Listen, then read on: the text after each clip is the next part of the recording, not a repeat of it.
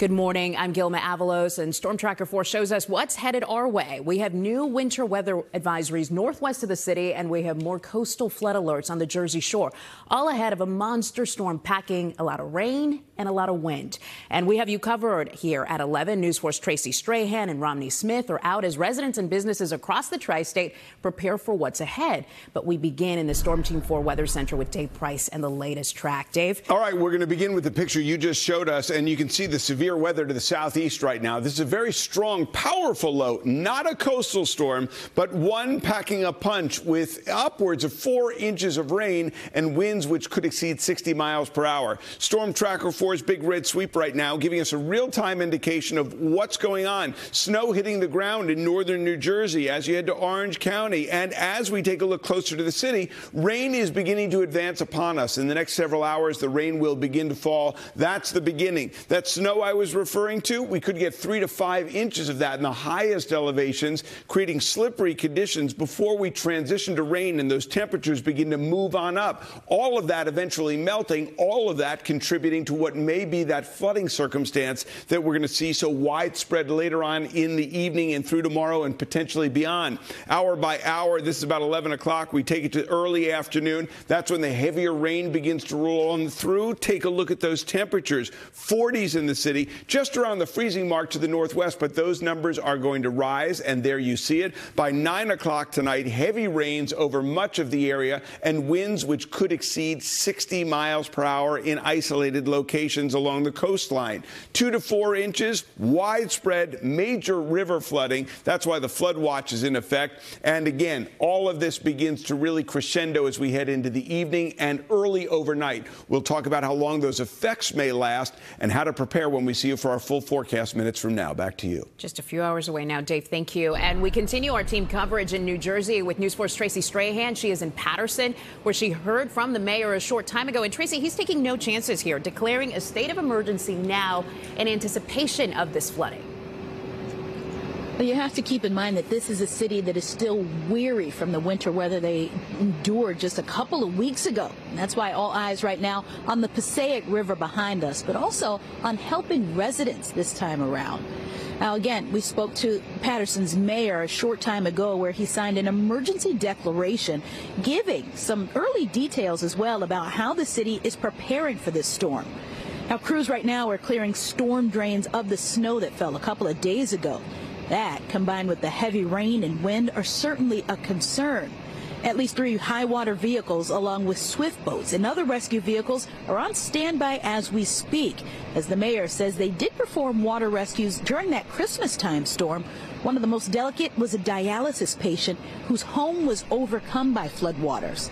Now, when asked what changes will be made for this storm, Mayor Saya says Patterson residents will be offered emergency shelter right on Temple Street in town should they choose to leave their homes. Now, last time around, it was in Little Falls, so this time it's closer to home. We had a snowstorm, so that only compounds the situation because it creates somewhat of a crushing combination. You have snow that's melting, and then you have rain that's on the way. So that poses a problem for the Passaic River, which, stated by coordinated errors, it crested at over 10 feet a few weeks ago. We are concerned about flash flooding and urban flooding on localized streets due to the previous snowstorm that we had last week. So if you see any water, any roadways that are flooded, please turn around. Don't drive through the waters. Don't drive through barricades. Now, the Passaic River is expected to hit major flood stage by Thursday, so it's not something you'll see right away.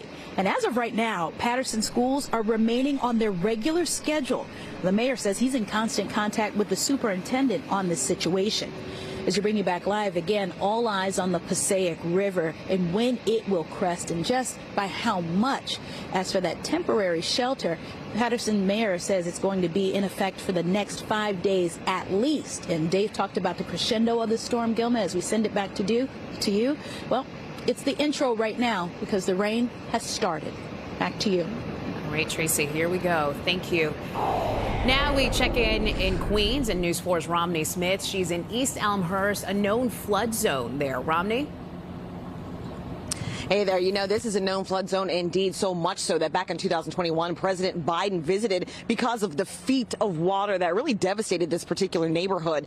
We spoke with neighbors this morning who say they know the storm is coming and they just hope that this current weather system doesn't leave their basements flooded. Right now, we know that New York City's flash flood emergency plan is already activated, knowing severe weather is coming and the damage it can do in the city.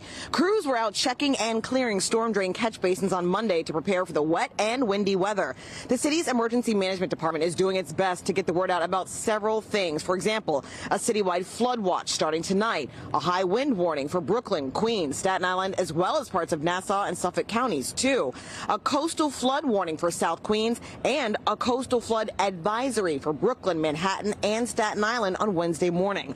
City leaders say they are paying close attention to the storm and are making sure that nothing takes them by surprise with the combination of rain, wind, and flooding. Neighbors in this area say they've been through this before and they're preparing now. We put a board by the door so nothing from the alley could start seeping in. Now, inside the house, we put flood barriers by the shower, the toilet, the trap. This way, if and when it starts to come up, we can try to save some things. Again, an advisory from the City Hall says there will be a coastal flood advisory from 5 to 10 a.m. on Wednesday with, quote, an inundation of 1 to 2 feet above ground level that might cause minor flooding. Now, in addition to prepping for the rain, which has already started to fall right now, leaders are saying everyone should do their part. If you've got a deck, if you've got a balcony, a backyard, and you have anything that could become a projectile with those high winds, they're asking for you to secure it down or bring it inside for everyone's safety. Reporting live in East Elmhurst, Queens, Romney Smith, News 4 New York. Gelma? Get ahead of it right now. Romney, thank you. And you can track the forecast anytime with the NBC4 app. You can download it for free on your phone or tablet.